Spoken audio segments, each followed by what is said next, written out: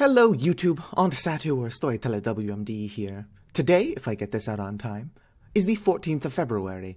You know what that means, the day of romance. And when I think romance, I think the color red. And when I think the color red, I think Shadow the Hedgehog. Let's go. I hate this cursor. Hey, I'm Shadow the Hedgehog. And I heard that Sonic has a human girlfriend. So you are gonna help me find one too. But Sonic? Alright, where should we go first? Pick, you fool. Let's go. School. Wait, what is this school you speak of? It's a place where human youth come together to learn. Why are we going to a school? Video games have taught me it's the best place for romance. Alright then, let's go. What kind of video games are we playing? Okay, what now? Alright, now we have to find someone for you to introduce yourself to. Let's look around. Where are all the humans? Maybe it wasn't smart to go to school on a weekend. It is Monday. What are you gonna do? Search a classroom. I'm not sure, let's keep looking. The two of you search high and low, but can't seem to find anyone. Shadow looks at you sadly. Where are all of the people? Did they run away after they heard me coming? Probably. Am I really that undateable? Shadow sits down on one of the desks in defeat. What do you do?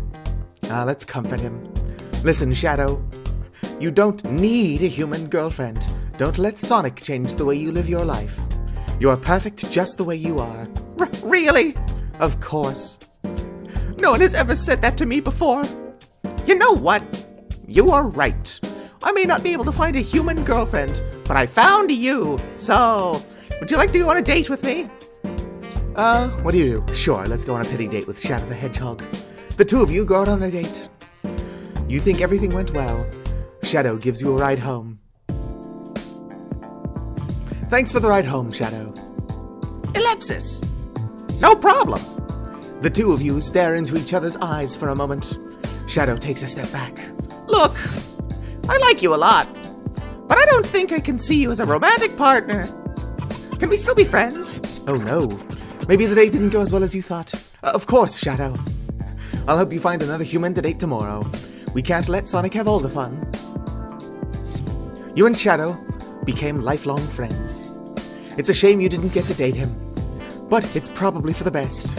Eventually you help Shadow get together with someone else. That is Shrek. Oh, you were the person of honor at the wedding. What a ride. The end. You know what? I think that was a perfect ending for us, especially considering I am asexual. That includes aromantic. I don't usually vibe with the split attraction model.